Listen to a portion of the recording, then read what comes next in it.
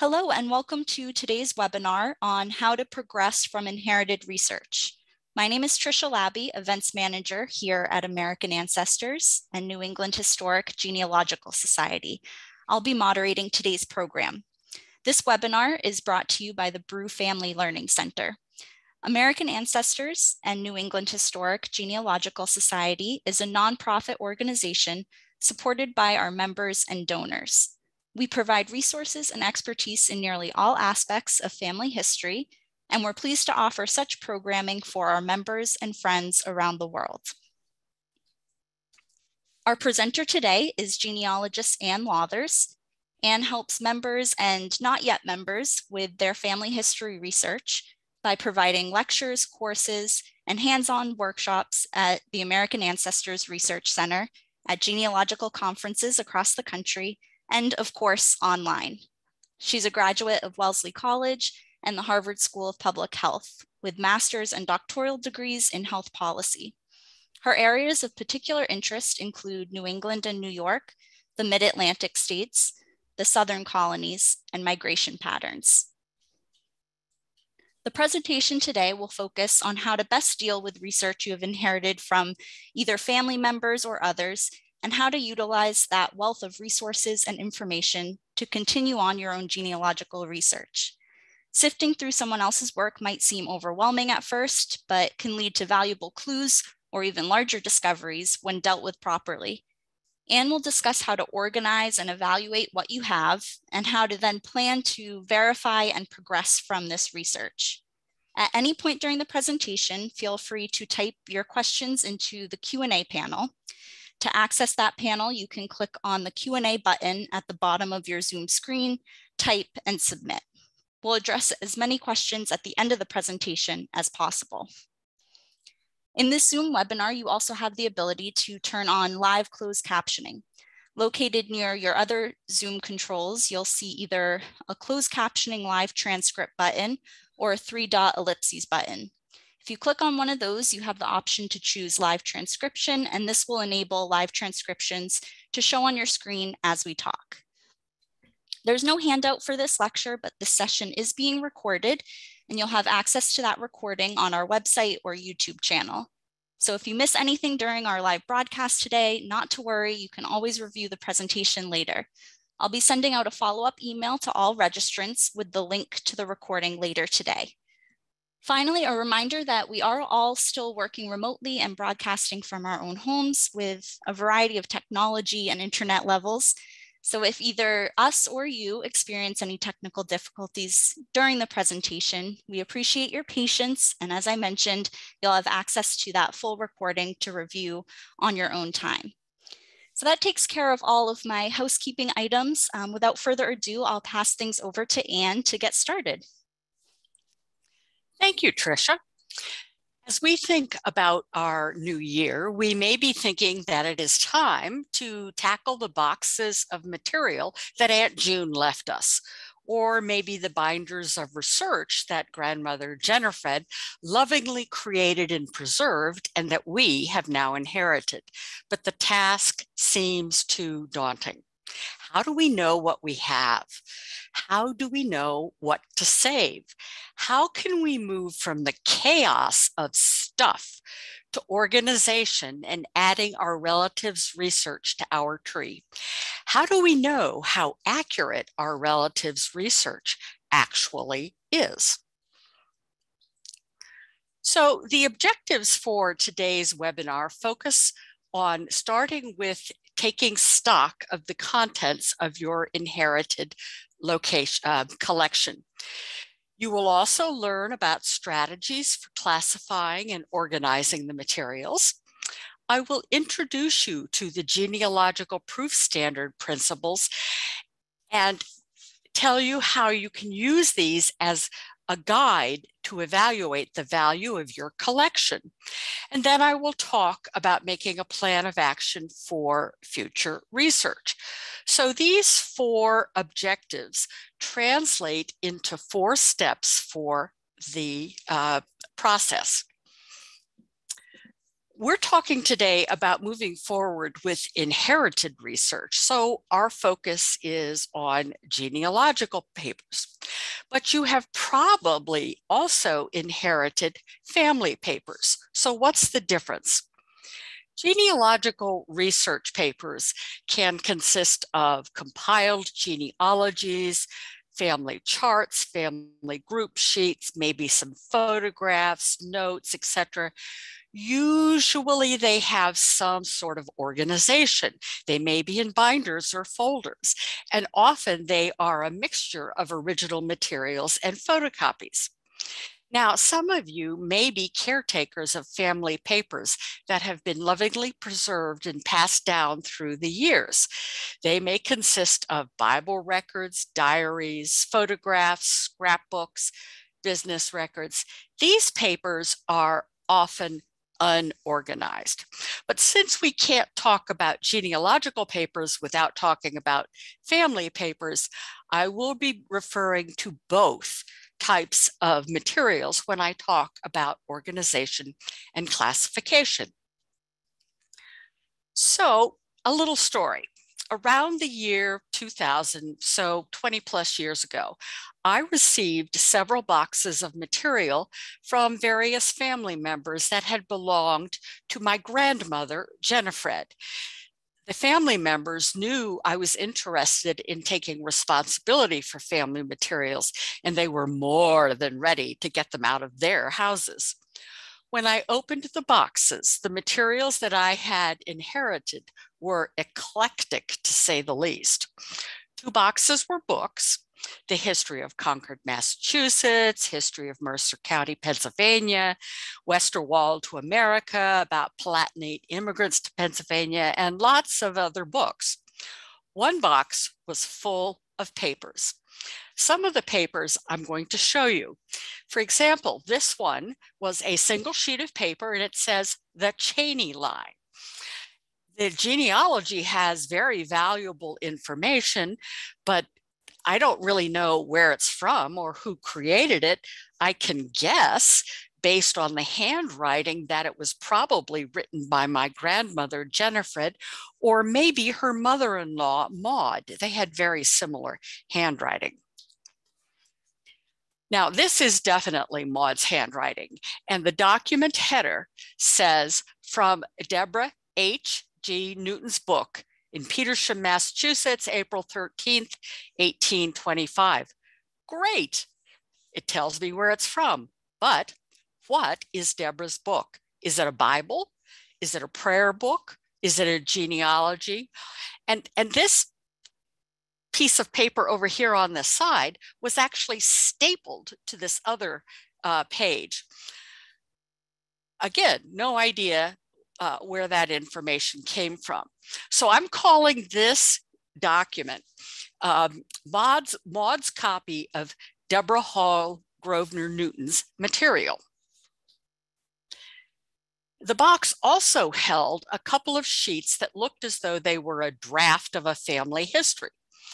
This page has all the hallmarks of my grandfather's style: typing and then cutting and pasting materials into the lines to revise them. And then there was this glorious fan chart with lots of penciled and some penned information about my mother's family. I had seen my grandmother, Jennifer, working on this chart over the years. I've overlaid colors onto the chart to show the major family lines. Green over here is for the husband's mother. Here we have blue for Grosvenor, the husband's father. Yellow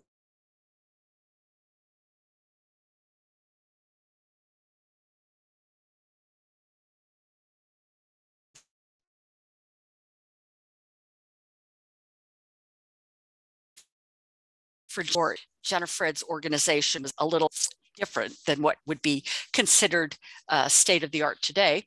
The yellow would have been over here, and the blue would have been on the bottom left. Over time, I've been able to confirm a lot of what is in this chart, but there were a couple of curious mistakes. So you've inherited all this stuff. What are you planning to do with it? What is your ultimate goal? That is something you need to really give some serious thought to. Are you looking to solve genealogical brick walls with this inherited material? Are you hoping that it will provide a new focus for your research? Are you interested in writing a book? Do you want to donate these materials to a repository or to some other organization? Are you most interested in preserving this to give it to the next generation? Do you need to downsize and you have too many boxes? How do you ensure your paper's survival? You need 4 steps, and these 4 steps come from the objectives that I mentioned earlier. The first step is taking stock, surveying and inventorying. Second step is organizing. Then you evaluate both the original documents that you've been given as well as the summary material. And then you plan, you make a plan of action so that you can continue the research. Step 1 may be the hardest, and that is to identify what you have so that you can begin the process of organization. So why should you take stock? First and foremost, you don't really know what you have until you look at everything. As I discovered when preparing for this presentation, looking at your collection when you receive it is not the same as looking at your collection, say 5, 10, or in my case, 20 years later. I have discovered new insights from the collection when I looked at it with 20 years of researching experience under my belt, and I'm going to describe some of those really nifty findings to you in the course of this lecture. Now, if you are interested in integrating your relatives' work into your own, you need to look at what summaries you've inherited and whether or not there is any supporting documentation for those summaries. And what is the condition of the material? Are there any fragile items? Hint, remove the staples. While this webinar is not about preserving your collection, we do have a webinar called Organizing and Preserving Your Family Papers, and it really focuses on the preserving part. So if you go to our website, up at the top of the page, you have a number of options. If you click on Tools, you can then select Video Library, and from the Video Library, scroll down to find the Organizing and Preserving Your Family Papers webinar. There are 2 levels of taking stock: survey versus inventory. A survey, according to the dictionary, is to consider or view comprehensively, to appraise, to examine as to its condition, situation, or value. It's a high-level look. You might consider yourself standing on a hill and looking out over a landscape. An inventory, on the other hand, is much more detailed. It's an itemized list of current assets. It's a list of good on hands. Think about the inventory that you might find in a probate packet. So what is it that you have? Do you have letters? Maybe you've got scrapbooks. How about diaries, journals, account books, Bible records, compiled genealogies with or without citations, photographs? Are the people in the photographs identified? What's the genealogical information? You may even have school papers and records as well as legal documents. Another facet of the survey process is identifying the names associated with your collection. After all, as a genealogist, you are seeking names. So you need to identify who created the letters, the scrapbooks, and other items. Review the photographs. Can you identify the people in the photographs? And as I said, do note the condition of the material. So overall, the goal of your first step, the goal of your survey is to, 1, identify the types of materials in your collection, 2, assess the condition of those materials, and 3, identify the major surnames that are captured by your collection. Now, you will need to write down the results of your survey. There's no point in doing the work if you're not going to record the results. On the left-hand side of the screen is a simple 5-category survey that groups your collection into genealogical material, such as group sheets, compiled genealogy or notes, written material, such as letters, diaries, journals, and books, documents, and by documents, I mean the supporting information about a vital event, such as a certificate or record of birth or a land deed or a probate packet, photos, and memorabilia. Memorabilia sort of ends up being a catch-all. On the right-hand side of your screen is an example of a form that we use here in our archives department, and that the Jewish Heritage Center, which is part of American Ancestors, uses to accession their materials. At the top of the form is a space to list the families in the collection. So the collection name, I'm calling it by my grandmother. The names in the collection include Plowman, Homer, and Bell. The major contributors to the collection were my grandmother and her mother-in-law. And I've got journals, letters, photos, and books. And then down below, it's a more detailed list of document types, special formats such as scrapbooks or born digital materials, whether or not there are any conservation or preservation concerns, etc.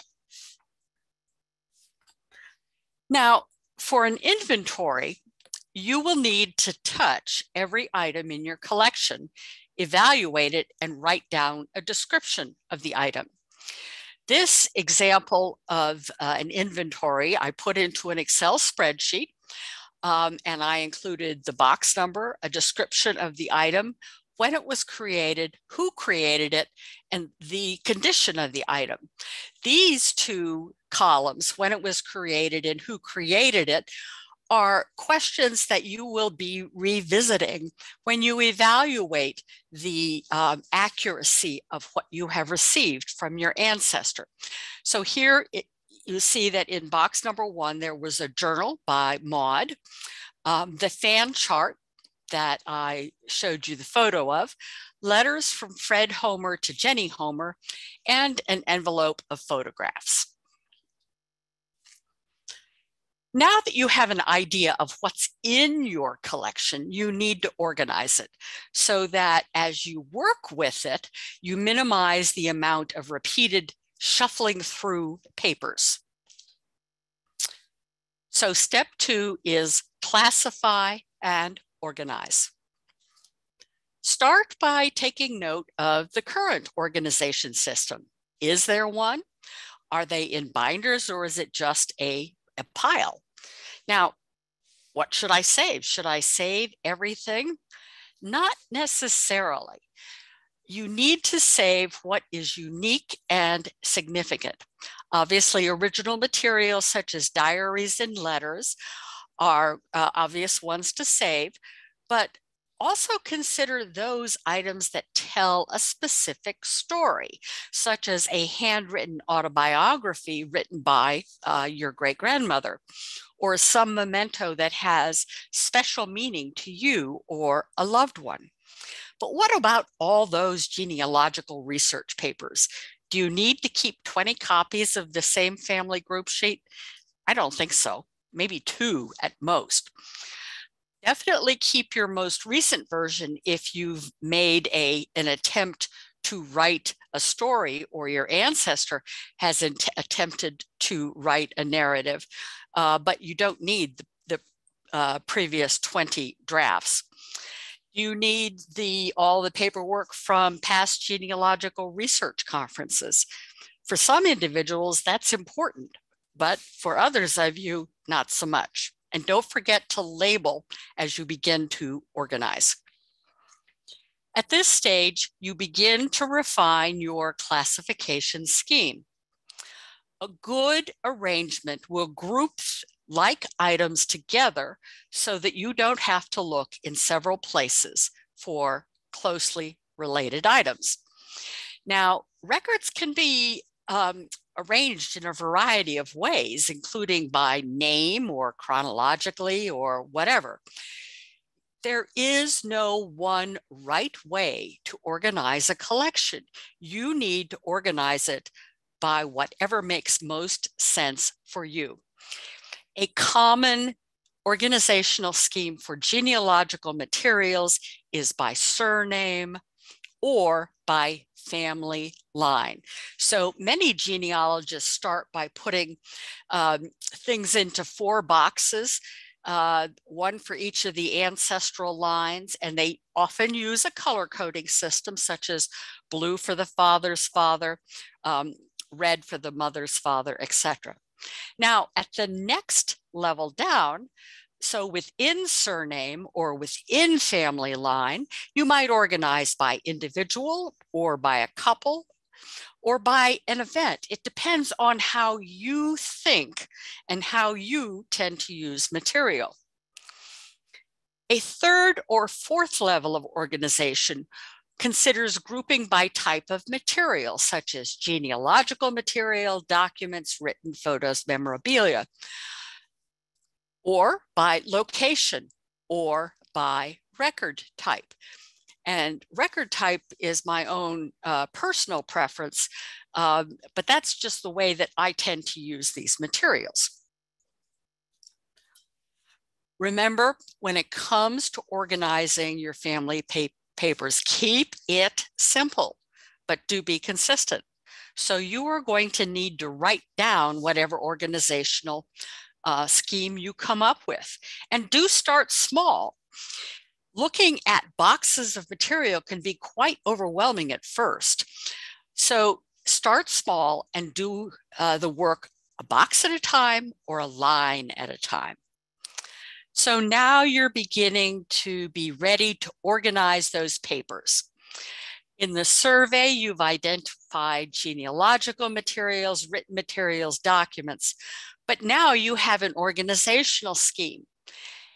Perhaps family surname 1, a box for, say, the Lawthers family. And within that box, folders with genealogical material, documents, written material, photographs, and memorabilia. Then family surname 2, for example, Plowman, and the same grouping of types of material within that grouping. You can also think of your organizational scheme as nested layers. At the top level is the surname group, and within the surname group are multiple individuals. And then within each individual's file, you either have the type of material that I just showed you, or type of record, such as vital record, church record, census record, land record. And the small teal circle represents the item as you file it. Then you can place your collection into containers. You know what's in it. You know how you plan to organize it. Now you need to put it into containers so that you can easily retrieve it when you are working with it. And those containers can be file folders, or it could be some sort of box system. You are also probably beginning to think about the question of, should I digitize or not? Now, once you have your organization scheme, the next logical step would be digitization. The advantages of digitization is that it makes your materials readily available and they're very easy to take around with you, so that if you are going on a research trip, you could take a little thumb drive with all your basic material and have it literally at your fingertips. Now, your file naming will probably keep order to your files.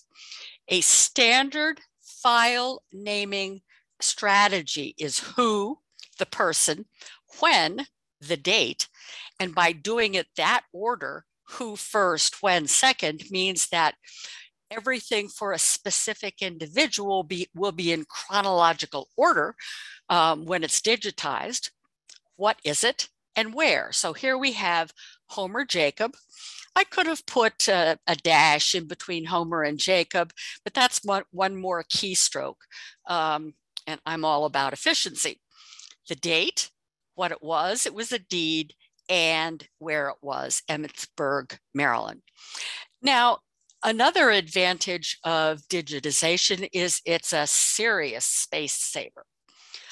It does have some big disadvantages. First of all, and the one that I worry about all the time, is storage technology continually changes. How many of you have any kind of device that could read a floppy disk now? It's even hard to find storage devices, technology that will read those smaller storage floppies. Remember the zip drives? That's all gone by. Another disadvantage of digitization is it's potentially time consuming, particularly if you have a lot of paper. And finally, if you're not comfortable with computers and digital, there's a pretty steep learning curve. Okay, you've taken stock, you've organized your materials, now you are ready to reflect and evaluate the material that you have received. The research you have inherited may be only 10 years old, but it may also be 50 years old or even 100 or more years. As you look at your inherited papers, you need to consider that good genealogical practice has evolved considerably in that time. Did you know that Lemuel Shattuck, one of the founders of the New England Historic Genealogical Society, developed the very earliest versions of the two most used forms in genealogical research? He developed a prototype for the family group sheet and the pedigree chart. He also contributed to the design of the 1850 census, and he was a co-founder of the American Statistical Association. Well, he developed these forms in 1841. And beginning about 1880, there was a huge surge in the popularity of compiled genealogies. Now, compiled genealogies were typically put together by one person spending several years engaged in corresponding with relatives and learning facts about different branches of the family. Unfortunately for history, most of the letters that went into the making of such genealogies have not survived. So we don't know anything about the person who provided the information. In 1964, almost 60 years ago, the Board for Certification of Genealogists was formed to credential professional genealogists. At that time, genealogists typically sought material from courthouses, cemeteries, churches, and other on-the-ground type establishments. 1990s was the dawn of the internet with AOL, Prodigy, and Netscape. And it wasn't until 2000 that the Board for Certification of Genealogists published their genealogical proof standard, which is what guides our evaluation process today. So what is the genealogical proof standard? First, it's a reasonably exhaustive research. Notice reasonably, it's not about exhaustive. Complete and accurate source citations. You need to document where you found the information. Thorough analysis and correlation. You're not relying on a single document, you're relying on several pieces of paper or information, and you are making sure that there are no conflicts, or if there are conflicts, that you can resolve them. So one person says they were born in 1850, another person says they were born in 1855, which is correct. The genealogical proof process helps you evaluate which one is correct. So in terms of inherited research, one might rephrase these principles as, number one, does your collection include original documents? Two, is the origin of the source written down? Does it have some form of citation? Three, how does your inherited research compare to your own research? And four, can you explain any contradictions? So using the genealogical proof standard as a guide, the first step for evaluating your inherited research is one, check your collection for any original documents. This will be a proxy for the reasonably exhaustive search. Two, check your forms, check the write-ups for any documentation of where the information came from. Three, compare the new material to your existing material. Is there anything new? Are there areas of disagreement? This corresponds to elements 3 and 4 of the genealogical proof standard. Then you would evaluate and make a to-do list. What kinds of research do you need to do before you can accept the research that you have inherited as true? Then you can add the new information to your tree. Tip, do keep a running to-do list as you evaluate. So, how do you evaluate new information? Is the source of the information cited? If it's not, I'm sorry, if it is, you need to evaluate how good the source is. Does the collection contain records that support the new information, even though there's no citation? Then we evaluate the record. Is this information reasonable given what I know about the time, place, and family? Basically, it's a sniff test. If it smells okay, it probably is. But you do, on your to-do list, you will find a source for the information. And for those of you who are more visually inclined, as you review your relatives' pedigree charts and family group sheets or even notes, ask yourself about these facts. Is this fact new? If it's not, great. You already knew it. You've probably got documentation for it. You can move on to the next fact.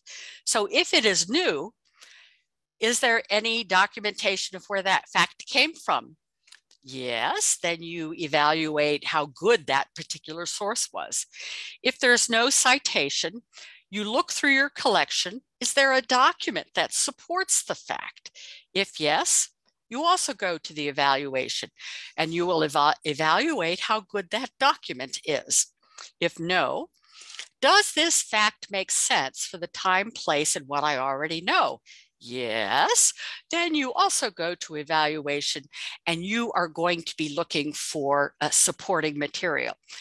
If your answer across the board is no, then this may be an unreliable fact that you have.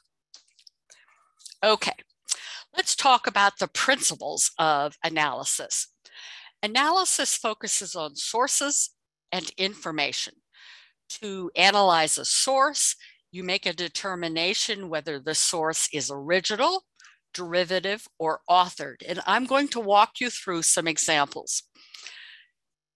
For the information, you make a determination about whether it is firsthand, secondhand, or I have no idea. You can't tell. So let's go back to this document from Deborah Hall Grosvenor Newton's book. We don't really know what any of this means. So how do we evaluate whether or not we can accept the information about the Grosvenor family that is written down here? This is all lovely information that I did not have in 2000, but it needed to be evaluated. So evaluating Maud's copy, are the facts cited? No. The notation at the top of the page is dramatically unclear. It just says it's from Deborah Hall Grosvenor Newton's book. Is it a Bible? Is it a journal? Or maybe it's a family history. Is there anything in the collection that you have inherited that contains the information? No. Does the information make sense for the time and the place in the family? Well, in this case, yes, it does. So what do I do with that? Let's take a closer look at the sources. Original, from the time period being researched. It includes duplicate originals, copies, image copies, digital copies, photos are considered original for analysis purposes. So here we have the image on the right is a digital image of an original probate from Frederick County, Maryland. Now, Maud's copy is just that. It's a copy. It's not an original. So it is derivative. Derivative means written by someone who did not experience the events of the time period. It includes transcripts, extracts, and abstracts. Well, Maud's handwritten transcription does fall into this category. The challenge of using derivative materials is that there is always the possibility that you have to consider that there may have been transcription errors, or perhaps the writer's memory somehow affects the contents. And then the third type of source are authored sources. The quality of compiled genealogies depends on the quality of the citations. How faithfully do the authors document their facts? 2 boxes of my grandmother's collection included published books, but it took me quite a while to figure out which books and how reliable the information was. So we've talked about evaluating the source. Is it original, derivative, or authored? Let's move over to the information. When we are evaluating the information, is it firsthand? That is, it from a participant in an event? I'd give it a green check. Was it reported soon after the event, such as a marriage? I'd give it a green check. If it was from someone who was a participant, but they reported it long after the event, maybe we better go slow, a yellow check. If it is secondhand from a non-participant, it's definitely a yellow. If it was reported soon after the event, fine, but it's still yellow because it was from a non-participant. If it was reported long after the event, we're getting into warning territory. We're getting into red check marks. And if we can't tell who provided the information, definitely a red check. So who provided the information in the record? The most reliable information is provided by a participant. If someone else provided the information, it's sort of like the children's game of telephone. Person number 1 may say, Aunt Kate got married in December, but was born in May. And by the time it makes its way back over here to person number 6, what person number 6 may hear is, Aunt Kate got married and her son was born in May. That's rather different. This is the marriage record of my great-grandparents, James Lawthers and Elizabeth Wallace, excuse me. And here it shows that the minister was the individual who provided the information for this town clerk's record. We also need to consider how long after an event the information was written down. This is important because it gives us a clue as to whether memory might be an issue.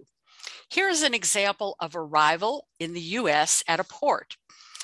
Let's say the first record is a passenger list filed within a day or two of arrival. But what if instead we're looking at the 1900 census and the date of immigration was provided to the enumerator?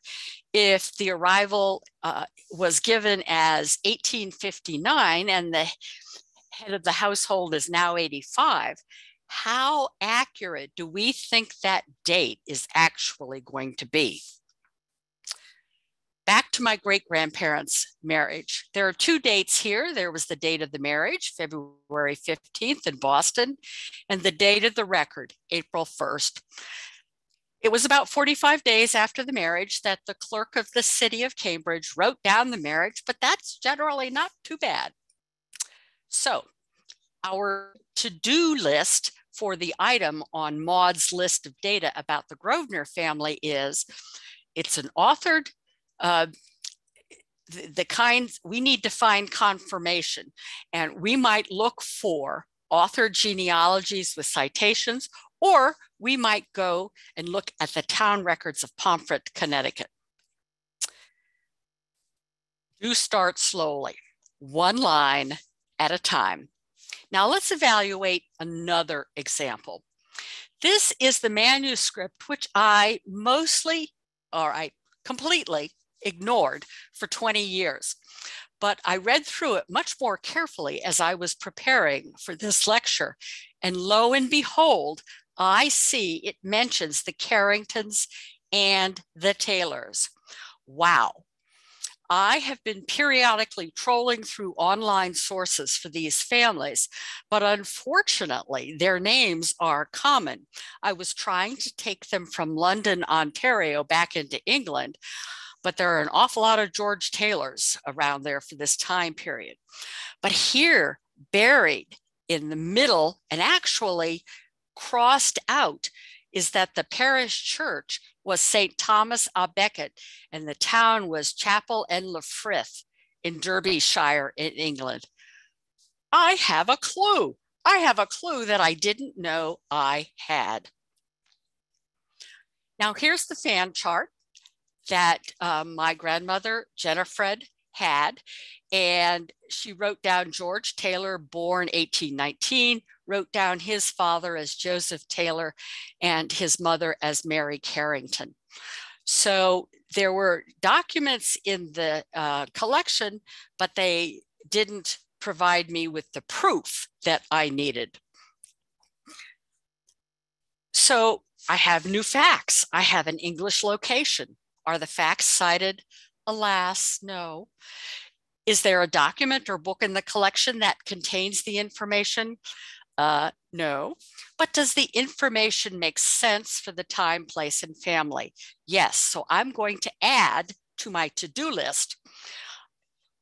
This time, my to-do list is going to be to examine the church records of Chapel en le Frith for George Taylor's birth in 1819 and the marriage of Joseph Taylor and Mary Cunningham. Now, some of you definitely would want to take this route where you would put the information on that fan chart into software, print it out, and then color code it. This is much more visually engaging than a long running to-do list. I've marked in yellow those people that were needed to be verified. I've marked with red where I needed to find a fact, and in blue where I needed documentation. There's no standard for any kind of color coding here. It's completely up to you. Well, now you've made a nice long list of to-dos and you need to check them out. How do you organize those to-dos and actually do the verification research? Let's talk about planning. As with doing any kind of family history research, there are steps to making a research plan. This chart is from a section of a class I teach on research planning, where the focus is on a single, well-focused research question. In the case of inherited research, you're going to have lots and lots of questions that need to be answered. So let's see how this framework could be used to plan your verification research. So step number one is, what do you want to learn? What is crucial here is you're going to need to make sure that you've got a sense of a name, a place, and a date. Okay. So questions for the George Taylor Plowman line. When and where was Selina Taylor, wife of George Plowman of Le Sueur, Minnesota, born? I didn't put the time period in there. That's my bad. I should have. Because records are specific to a time and a place. Were George Taylor and Louise Velcher, probably of Ontario, Canada, married in 1841, the parents of Selina? Were the parents of George Taylor, Joseph Taylor, and Mary Carrington of England? You get the idea. You have your questions, but now what do you know about your questions? You specifically need to focus on how you know something. It's not just good enough that you've heard it. You need to know where you heard it. So here is what I put together in terms of those questions about the Taylor family. I'm looking to find births and birth, marriages, and deaths for these people. So I'm looking for documentation about her birth. From the US Federal Census, I know that she was born about 1848 in Canada. Well, in order to find a record, I'm going to have to be a little bit more specific than Canada. Canada is rather large. I'm in better shape for the Taylors. I'm looking to document George's birth in Chapel in Lafrith in England, and potentially find his marriage and death in London, Ontario. And I know this from Maud's notes. Okay, so this is part of the process of making sure that you have names, places, and dates before, or at least hypotheses about dates and places before you start your work. Then you get to do your homework. You need to learn about a place and a time, because records are specific to a place and time. So from the previous table, the clues that are closest to finding a record source are those Chapel and Lafrith records. The clues about Canada and Ontario for George need refining before I can actually start searching for the records. Then you can put it all together and create a plan. So I'm going to group locations. Records are by locations. So one location I'm going to be looking at is Chapel and Lafrith in Derbyshire in the early 19th century. I'm going to be looking in London, Middlesex County, Ontario in the mid-19th century. I'm going to focus on church and cemetery records. What order will I search? I'm going to take a guess that those Chapel and Lafrith records are going to be easier than some of the other questions, so I will start with them. And you need to keep a research log. It keeps track of what you are searching and what you have found, and it prevents rework. Here's an example of a research log that you could possibly download from American Ancestors to keep track of your work. So, what do you do when you get a collection? First, you survey it. You identify what's in it and identify what names are associated with those materials. You classify and organize your collection to make finding items easier in the future. You review the genealogical research and evaluate it according to the principles of the genealogical proof standard. Are there sources that cite this research? Am I looking at original data or derivative data? Was the informant someone who knew the people involved, or was this a secondary information?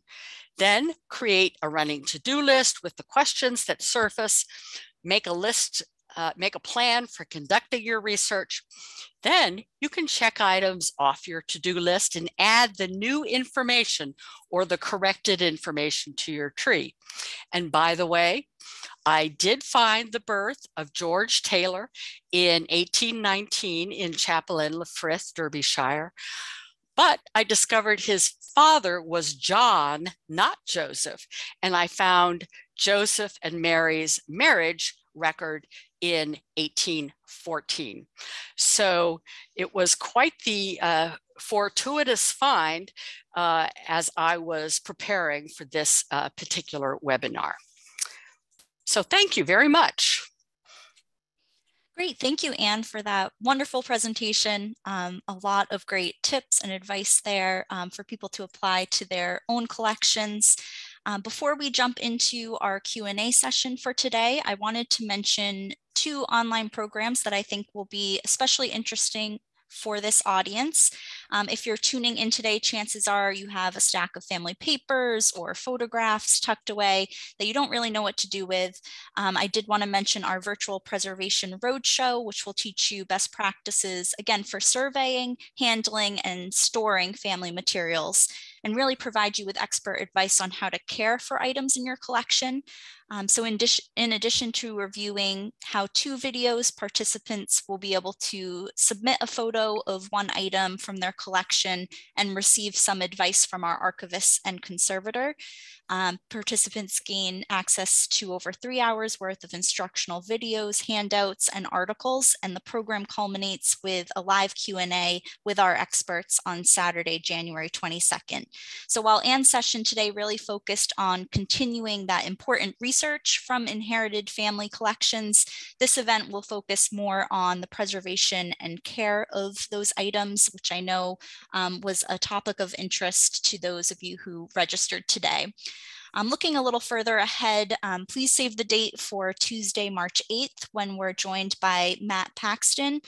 Matt's a past expert on the A&E TV series Hoarders and is the current host of the PBS show Legacy List with Matt Paxton. Matt will discuss his new book, Keep the Memories, Lose the Stuff, Declutter, Downsize, and Move Forward with Your Life in a special virtual book talk and extended Q&A. In this event, Matt will reveal tips on how to treasure but not stockpile your beloved family items. Registration will open soon for that event on our website. Of course, to learn more about these 2 events and others, we invite you to visit our event calendar at americanancestors.org/events, and we hope that you'll join us for another virtual event soon. So with that, now let's answer your questions. You can certainly submit more in that Q&A panel, and we'll answer as many as we can in the time we have left today. First off, I did want to address a couple items that I saw in the Q&A panel. A bunch of people were asking about getting copies of the blank survey form and the research plan template.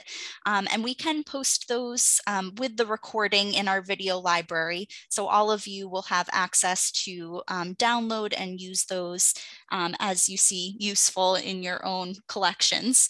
And I wanted to remind people as well that this entire presentation is being recorded, will be posted on our video library on our website later this evening. So you can review that on your own time. You can pause, rewind, take notes, and that will be up indefinitely for you to access. All right, so let's continue on with your questions out there. We had a few about looking at types of sources, derivative, things like that you talked about, Anne. So we had one question. Can a participant include a family member who might have experienced the event, for example, grandparents' vital records of their descendants or a sibling who recorded the event. Could you talk a little bit more about maybe how closely that person has to be to the actual event? Well, let's use the example of, say, a marriage. Obviously, you're going to have more than just the bride and the groom, at least uh, most of the time. Yes, the parents who were there, if they have firsthand knowledge, or the grandparents, if they have firsthand knowledge, that is considered a firsthand participant. It doesn't necessarily have to be just the bride and the groom and the minister.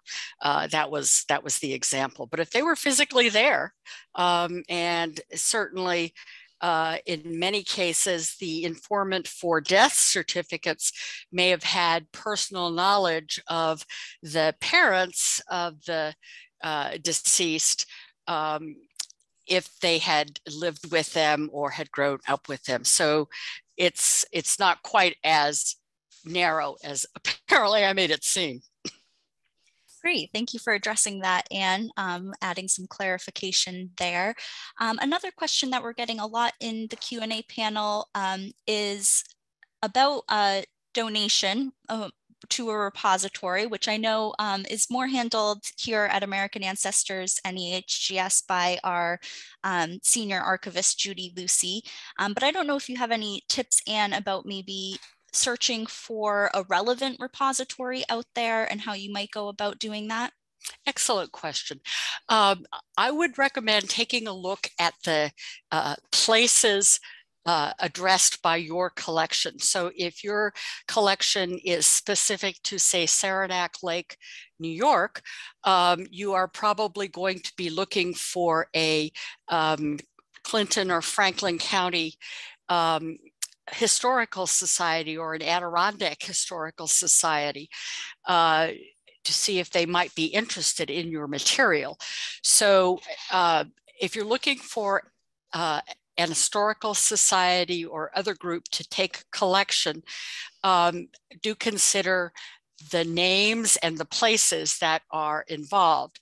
Also, when you contact the Historical Society, find out if they have surname files.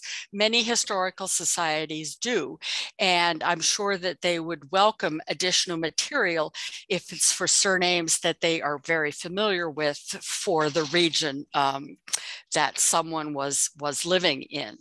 Also, the webinar, which I referenced at the beginning, on organizing and preserving your family papers, does talk about preparing a collection for donation and what's needed to do for that. And it's the organization and the classification and safe storing that is are the important steps prior to a donation. But part of that organization helps you identify whether or not a group might be interested. So if you've got 3 or 4 different places listed in your collection, where do most of the papers fall? Do they mostly fall in, say, Geneva, New York, or do they mostly fall in Saranac Lake? If it's 1 or 2 papers for Saranac Lake and folders full for Geneva, you're going to contact a historical society nearer to Geneva. Great, that's a great example. Thank you for that advice, Anne.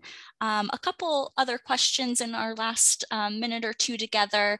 We had a couple questions about, again, organizing some of this research. Is there a standard for color coding the 4 family lines? Yes, actually there is. And it's related to a system developed by Mary Hill, who was an archivist.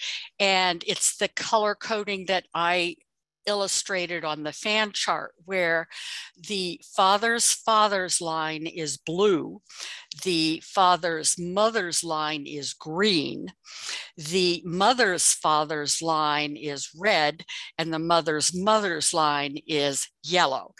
But that's the only standard color coding system that I have much familiarity with. The rest of it is up to you. Great, thank you, Anne. One last question to round out our time together. How much reliability do you, in general, give to the info from the federal census? Well, interesting question, because the federal census enumerator did not have to talk to the family. If the census enumerator had made multiple attempts over a period of, I think, a month to contact the family, they could talk to the neighbors, and you would just hope that the neighbor knew what they were talking about. The couple of things about the census. One is people were not asked to spell their names. So spelling was, how shall we say, flexible. It depended on how the enumerator heard it. And you can imagine with some of our ancestors, accents might have been a big issue. And so not only do you have someone speaking English where it's not their first language, but you have an enumerator who's struggling to figure out what was being said. So you take the spelling of names with a large grain of salt. The other grain of salt has to do with ages. People, I don't think, deliberately lied about their ages, but the older you get, the more time telescopes. And so you may be 70, but feel like you're 50. And so you tell the enumerator that you're 50.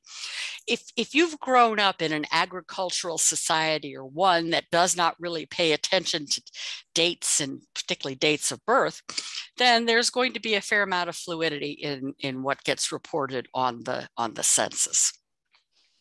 Great answer there, Anne. I know that's a big topic about a really important genealogical resource.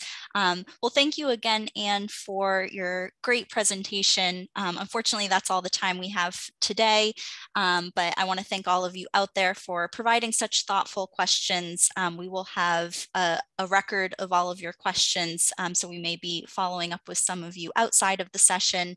If you do have more specific questions about your family history research, you may also want to consider working with our research services team who conducts research for hire. You can learn more by contacting research@nehgs.org.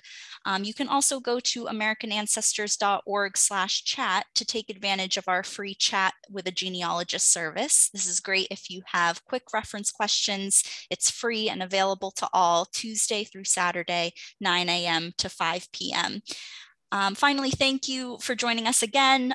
As you leave the event, you'll have the opportunity to fill out a survey and give us your feedback. As we continue to expand our webinars and online programs, any and all feedback is extremely helpful and appreciated. This free webinar was made possible by the generous support of members and friends around the world. Please consider making a gift to American Ancestors to keep these programs free and to create more free programs for you. Stay safe, stay healthy, and I hope to see you all at our online programs in the future. Goodbye for now.